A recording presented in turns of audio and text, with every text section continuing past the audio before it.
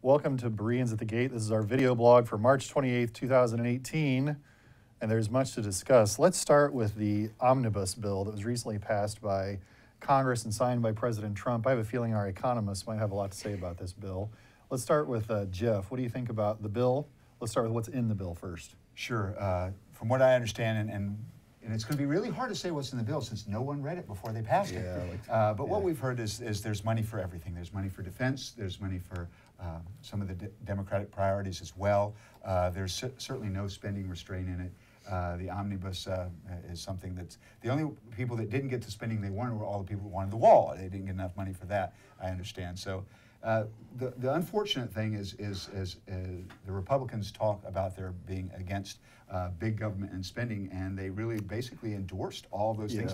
They were right along with the Democrats to spend to bolster up the Obamacare health insurers. So for those that are concerned about fiscal rectitude, there is no party representing that interest in Washington right now. It's fair to say. Bert, what do you think? I think the same thing. It's spending out of control.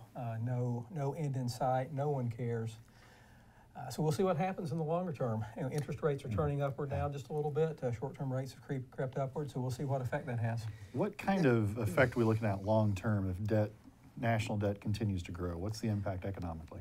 Well, I think the real turning point would be if our credit rating were reduced. That would be an immediate signal that we were in trouble. Otherwise, because the nation has no end date, there is a certain sense to where as long as the debt is not judged to be too high, so far as we know, it could go on indefinitely. Now, I don't think that will happen. I think at some point in time, it will be too much.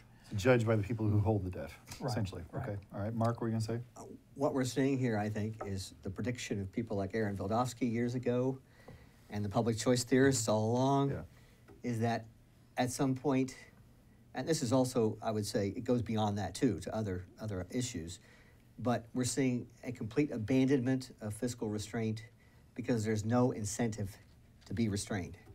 Your constituents want it. You can't lose by giving it to them. You can only gain. Be reelected, give it to them.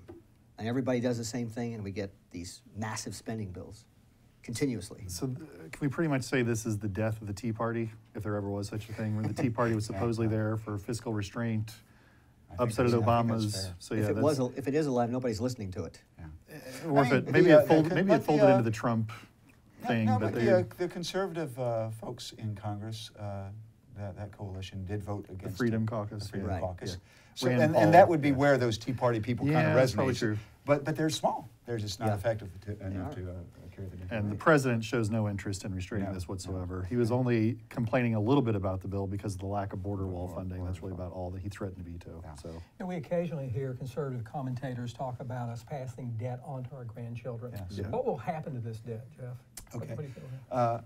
Well, there is a case, there's a long case on the debt's really not a problem. There's a large subset of economists and certainly politicians that don't think it's a problem because we owe it all to ourselves. And they will point to countries like Japan, and Japan has well over 200% of its debt to GDP ratio is kind of the way you'd scale it. And we're only down at 104%, so it's not a problem. We go like Japan. The problem, of course, is we don't save very much, which means we have to borrow. Japan at least its population saves a lot, such that they maintain low interest rates. But if interest rates were to spike and we don't save and we have to borrow, that could be the death knell. When Greece had their problems, they were at 4% interest rate, roughly being able to borrow what the rest of the European nations were. And when their crisis broke, within 1 year, their T-bill rate was roughly at 100%. I mean, and when that happens, it's in other words, game over, man, on that. But how long? We are the biggest economy in the world, and we're going to continue to be the place where people will come. So we're going to get a lot more latitude. I'm afraid they'll let us get a much bigger noose before it tightens around our neck. So the problem could get worse for a while. Can we extend the biblical principle for individuals to nations then? And talk about how bad debt can be? I think so. In fact, I think you may be teasing me because sort of, yeah, just a little I'm bit. going out to a conference next week, and the paper that I'm going to present is on the national debt and the burden of the debt and how that affects with the Christian worldview. And we are passing that burden on to our progeny in the future. And the case that I'm going to make is I'm going to tie it to a concept called odious debt, and say that this is an odious debt is when you pass on debt to someone that never had any benefit from that debt and so forth. And I will certainly be arguing that that is inconsistent with a biblical worldview. So, Okay. Good for you.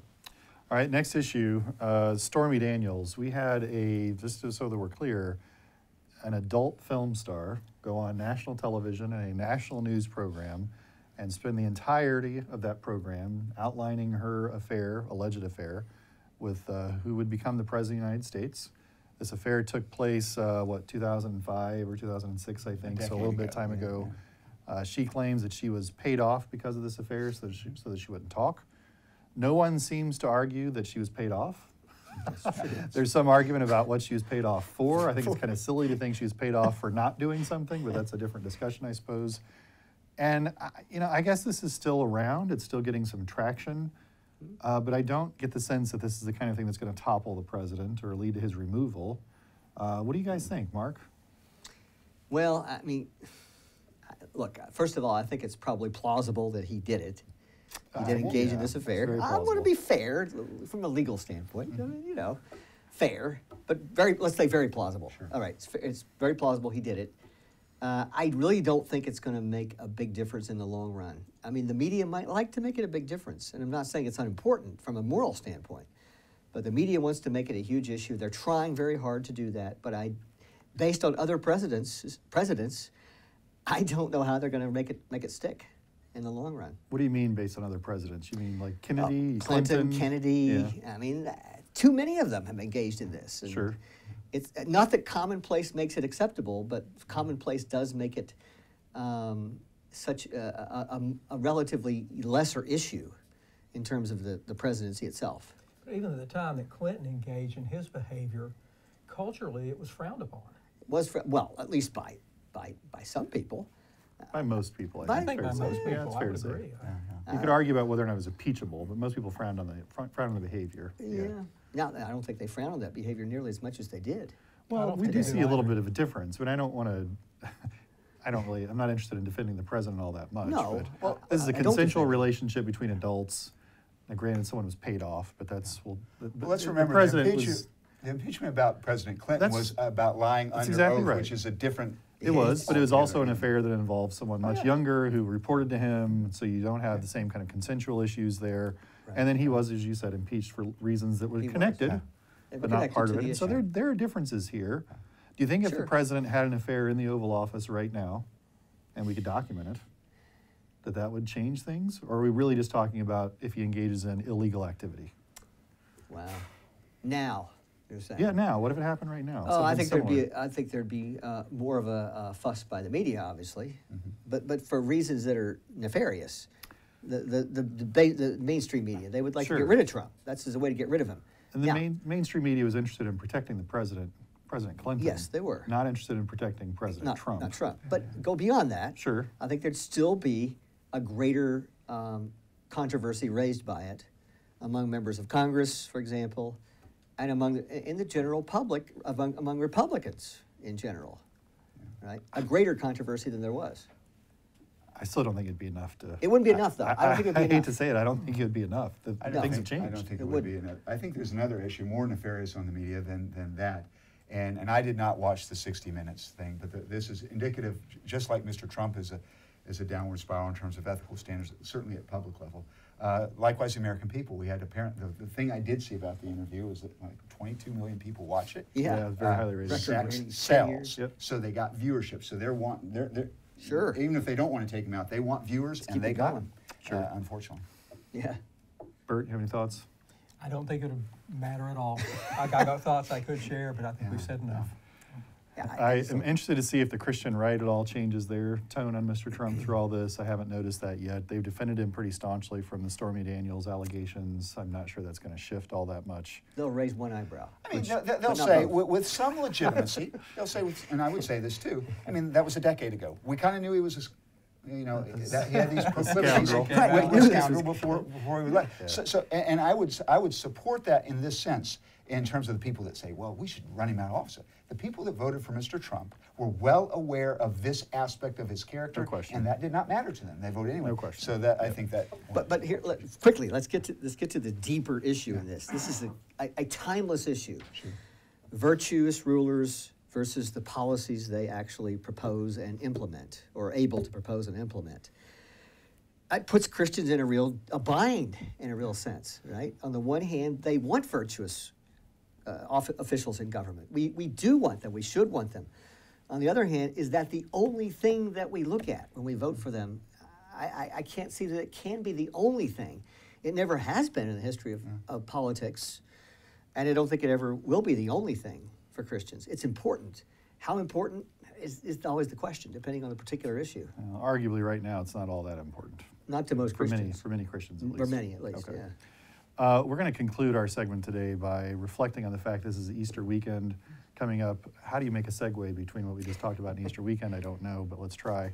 And Dr. We Clausen, need forgiveness, everyone. We do. Very good. I do. appreciate that. From the So, ridiculous to the sublime. we're going to allow our resident theologian and, in general, wonk, Dr. Clausen, wax eloquent about the importance of Easter. Well, first of all, I do think we need to give Easter more press. Christmas gets all the attention. 1 month of Christmas, and sometimes even more. Easter gets 1 week or less, but it's arguably just as important as Christmas time. If Jesus had not died on that cross and risen from the dead, as 1 Corinthians says, we would still be in our sin, our faith would be in vain, we would be lying about our faith. And yet he's risen, and because he is risen, we have hope as believers. So Easter time is immensely important, and I would urge everyone out there as a Christian to try to attend some Easter services. Maundy Thursdays, tomorrow night, and Good Friday services are often held at churches. Obviously, Easter Sunday, celebrate Easter Sunday with all that's in you. That's Christ is risen. He's risen indeed. That's right. Well, thanks very much for viewing. We appreciate your interest. As always, leave comments, and we will try to get to them in the future. Thank you very much.